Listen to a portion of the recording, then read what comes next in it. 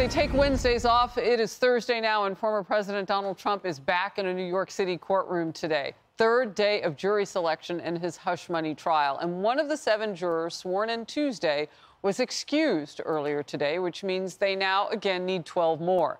The judge says he wants selection wrapped up this week so opening statements can begin on Monday. This is Outnumbered. I'm Harris Faulkner, here with my co-hosts Emily Compagno and Kayleigh McEnany. Also joining us, former NFL sideline reporter and host of the Michelle Tafoya podcast, Michelle Tafoya herself.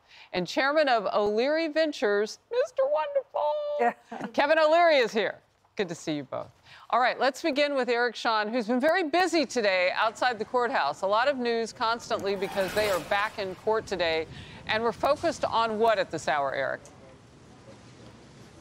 Yeah, it's a very hectic day today here, Harris. Imagine first being called for jury duty. You know you're coming down here, and there are lots of cases, but you don't expect walking into the courtroom because they don't tell you beforehand, and you see the defendant, and that defendant face-to-face with you is Donald Trump.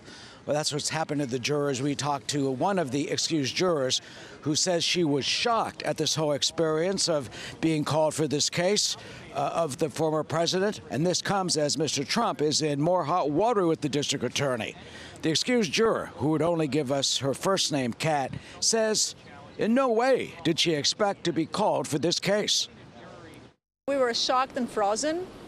And, you know, it's a big case. It's a historical thing, right? So it's you know, it's very important. I mean, it's very important. Like, our role was very important there as jurors. Another juror who had been seated as juror number 2, well, she had second thoughts Tuesday night after she was picked, and she has been excused. Turns out her friends and family figured out that she was chosen for the jury. That woman is an oncology nurse, and when she went home after being selected, she got spooked because all of her friends and some of her family members asked her about the case, and details of her life had been made public, and she said she had concerns about being fair. Meanwhile, District Attorney Alvin Bragg's office is demanding that Mr. Trump be cited for contempt of court for 7 more social media posts that he made slamming the proceedings. He also reposted articles and media commentary critical of the prosecution. 3 posts attacking Stormy Daniels and Michael Cohen already have been cited by the DA. But in court, Trump's lawyers charge that his reposting what others say does not necessarily violate the gag order. And as for the former president, he has claimed he's being unfairly muzzled. There shouldn't be a gag order. Let me just tell you. The gag order is totally unconstitutional. The judge should not be there. The judge is highly conflicted. He should not be there.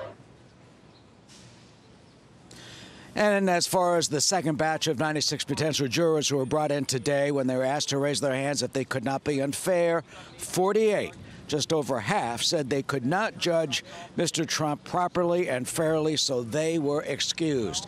They've now gone into questioning individual jurors in the jury box who were picked by random, and 3 of those jurors said that they have already read Mr. Trump's book, The Art of the Deal, and one of the jurors who is being questioned says he follows both Mr. Trump and Michael Cohen on social media. Harris, back to you. Oh, social media, the great unifier. Eric Shawn, thank you very much. You know, Kayleigh, when I look at this, we know that we have a right to an impartial jury. We have a right to an impartial judge. Yeah. And I'm just wondering if this Judge Mershon is displaying any behavior or past ties to signal impartiality himself. I think he's doing the best he can. It's a tough situation. It's an unprecedented situation. But what I'm interested in, Harris, is I look at that image we just saw, that breathtaking image of President Trump in Harlem. I mean, wow.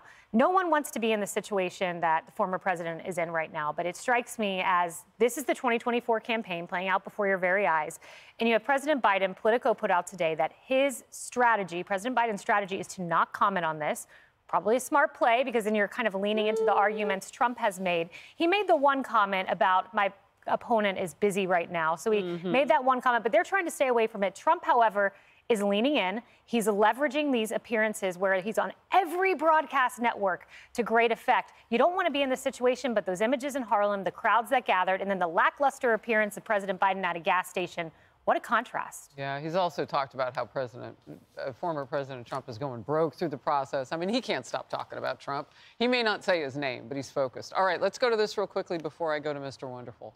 ESPN host Stephen A. Smith believes Democrats want Trump convicted in the hush money trial to avoid facing him in the upcoming election. Here it is. It's much ado about nothing. To my liberal friends out there, all you're doing is showing that you're scared you can't beat them on the issues and the merits. That's why he keeps saying it's a political campaign against me. That's why he keeps saying they can't beat me at the election, at the polls. This is the only way they could do it. You have given more fodder to that argument, which means we'll never have peace in this country, because tens of millions of people see what extent the other side is willing to go through just to keep him out of office, because they can't beat him on their own merits. Man, you got to check out YouTube every now and then for a calm Stephen A. Smith. Everybody had a comment about that. I'll start with you, Kevin. I have a different take on this case, and I just want to preface my words saying before I comment, I've talked about these cases in New York now for months. This really, and every time I bring this up, I get all this Trump stuff. Forget about Trump, okay? We don't do this in America.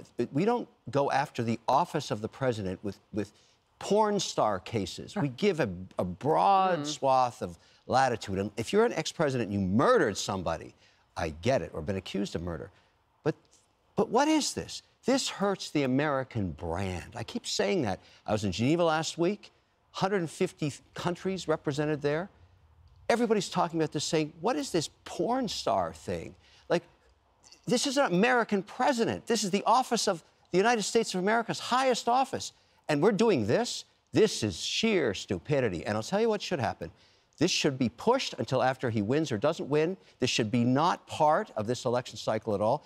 And this is not a Trump-loving comment. This is about the American brand, where I bring capital from all around the world to invest here. We look like clowns. Yes. I hate this. Yeah, I agree. Emily.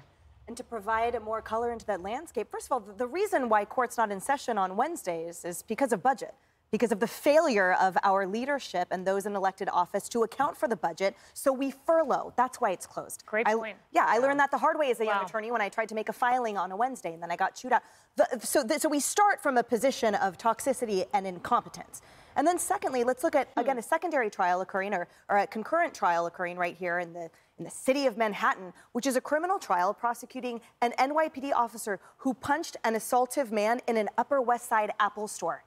That is who Alvin Bragg is prosecuting, alongside a former president for a business falsification charge that no one else saw. It was personal records. That's what Manhattan is? That's what the criminal justice system is in America? The answer, I guess, is yes, because it's clownship. Final point on the Stephen A. Smith thing, it's just like that scene in Gladiator, where Joaquin Phoenix stabbed Russell Crowe in the ribcage because he knew he couldn't fight him squarely the arena. Because his gear was over it, so nobody could even see that he had been stabbed. Yes. Your thought? I missed that film. I've got to go back and watch it now. I must. So good. I love your point, because this is clownish, and we are looking foolish. When you've got, I'm going to say it, illegal immigrants, illegal aliens being thrown in jail for punching out police officers, and then walking out and flipping off the cameras and going free. And then the city is pouring all of its judicial resources into this hush money case over a porn star. Like, non-disclosure agreements are a dime a dozen. And we're trying to prove what here? And we're trying to, and this is where all the resources are going. It's embarrassing, it's sad, and it's, you know what? I agree with you. Leave Trump out of it. Whoever this happens to, it's wrong. Yeah. It's a desert on the left, though. Everybody's thirsty. And no doubt, when Alvin Bragg saw Letitia James just feasting in terms of running with Trump's name in her mouth, he said, I can do it too. Ugh. Hey everyone, I'm Emily Campagno. Catch me and my co-hosts Harris Faulkner and Kaylee McEnany on Outnumbered every weekday at 12 p.m. Eastern, or set your DVR. Also, don't forget to subscribe to the Fox News YouTube page for daily highlights.